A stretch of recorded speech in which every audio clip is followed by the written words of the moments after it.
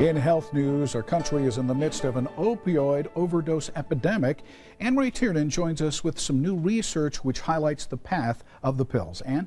Well, hey there, Bruce. The CDC estimates that half of all opioid overdose deaths involve a prescription drug. So the question is, where's it coming from? Dr. Steve Samuel joins me today live at noon from Franciscan's Health with some doctor's perspective. Thanks for joining us. Thank you for having me. So you hear this. We know we're in an epidemic. What's your take on this from a prescriber's perspective? Well, these drugs that are being used are coming from doctors. Unfortunately, they're usually being misdirected. The patient's either taking too many of the medications and causing the overdose, or the patient is obtaining them from a family member or a friend and using them illegally. Okay, so what are some of the guidelines that have been put in place to try to curb this supply? State of Indiana has put some strict regulations in place several years ago. If you're taking more than 60 pills in a month, you are required to sign a pain contract with a doctor. That means that you'll only get pain medications from that one doctor. He'll check on a site to make sure you're not getting them elsewhere, that they're being prescribed by other physicians.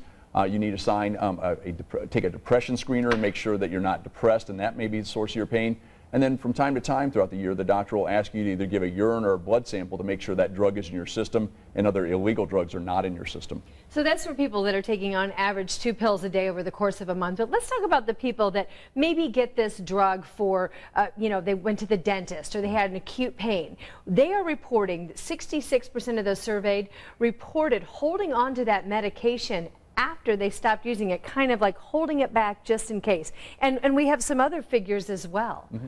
Yes, absolutely. I think patients are worried that the symptoms they were having will come back, so they want to keep that medication, but they need to make sure they keep that in a very safe, locked place in the house if they're going to do that. Because unfortunately, one in 5 people will divert that drug to a friend or a family member. I think they're well-meaning, but they should not be prescribing drugs unless they have a medical license to do that. Right, when 20% are sharing their leftover pills, and then they say 73% say they shared the medication to help other people manage the pain, 14% said they were likely to share the leftover pills with a family member in the future, and 8% said they were likely to share that medication with a close friend. What's the big problem here, Dr. Samuels?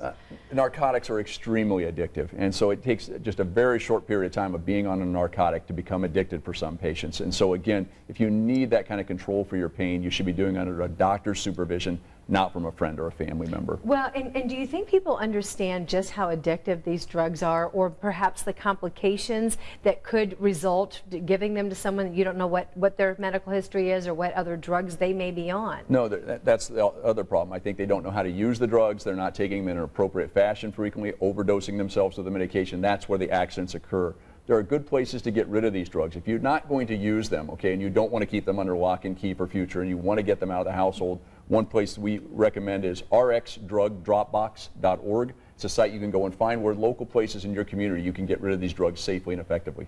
And we're also finding that if you hold on to them, and 66% of people surveyed say they do, that you put yourself at a higher risk for crime as well. Oh, absolutely. Again, it's best to just get these out of the household. If you're not using them and you're not worried about the pain that you were treating before, coming back, it's time to get those out of the house. There are other great ways to treat your pain as well too. Tylenol, anti-inflammatories, a drug called Ultram, which is a controlled substance but non-narcotic, can be an option. There are pains for neuropathic pain, for pains by irritated nerves called Neurontin that works good, very good. And finally, physical therapy, massage therapy, acupuncture, going to a pain doctor for injections can also help with your chronic pain. Yeah, people are finding help with chiropractic care as well. Dr. Steve Samuel is a problem that will not be going away anytime soon. No. Okay, thank you very much for joining us.